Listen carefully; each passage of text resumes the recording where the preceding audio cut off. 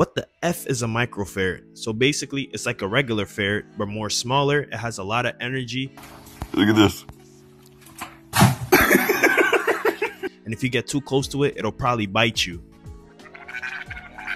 So you might see on capacitors or hard start kits, either it might say MFD, or on your meter, it might say UF, or it might have this weird looking symbol that looks like this. All that is microfarads. A microfarad is basically how much energy a capacitor can store or release. So let's think of an energy drink. An energy drink has a lot of caffeine inside of it.